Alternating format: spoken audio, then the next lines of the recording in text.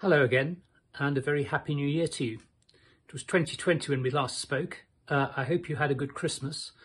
It was a bit of a red letter day yesterday. We managed to secure a supermarket delivery slot, and I managed to secure a slot to take all the detritus from Christmas to the local tip. So we're feeling good.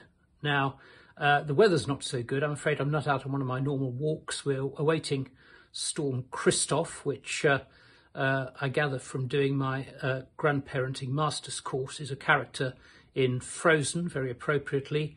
The local paths and so on are absolute quagmires at the moment. So you find me up in what passes for my art studio. And this is an image behind me, a painting I did last year.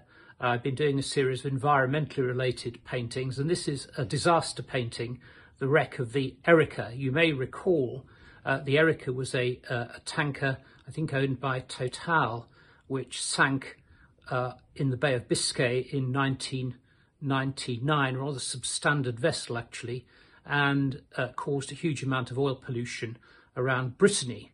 Why am I mentioning this? Well, there is a reason. The Erika disaster was one of the episodes which led to the EU Directive of 2004 on environmental liability. And I think in the context of Brexit, we sometimes overlook the fact that the UK, during its membership of the EU, did actually have enormous influence over the form and content of many directives, including the Environmental Liability Directive. This changed greatly during the course of drafting under influence of the UK to make it, I think, a much more practical and sensible measure than it would otherwise have been. Now, of course, we lose that influence as from our with completion of our withdrawal from the EU.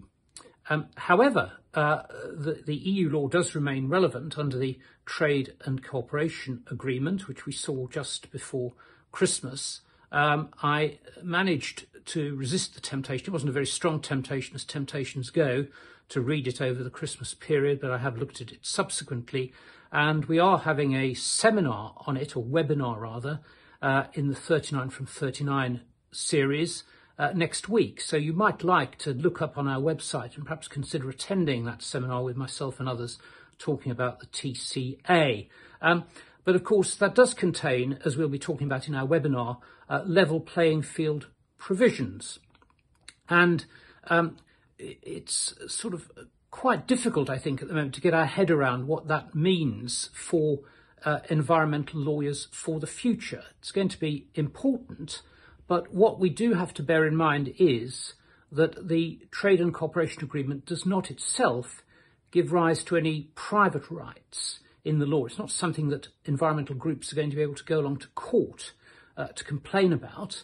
And also, of course, it's linked to whether any disparity in the level playing field has an impact on trade.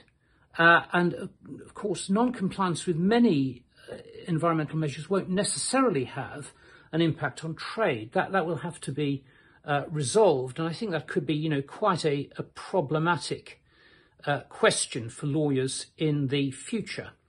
One very interesting issue I think we may canvass in our webinar is how this all ties in with the Office of Environmental Protection, which will come into being later this year, and in particular whether people will be able to complain to the Office of Environmental Protection about breaches of the Trade and Cooperation Agreement. I don't think they can at the moment.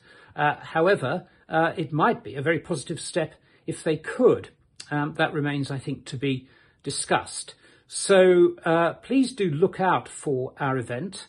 And if you're interested at all in my art, that's not the objective of talking to you today, but you can find lots of examples of it on my Instagram account, Stephen Tromans Art, or indeed on my personal website account, stlaw.co.uk.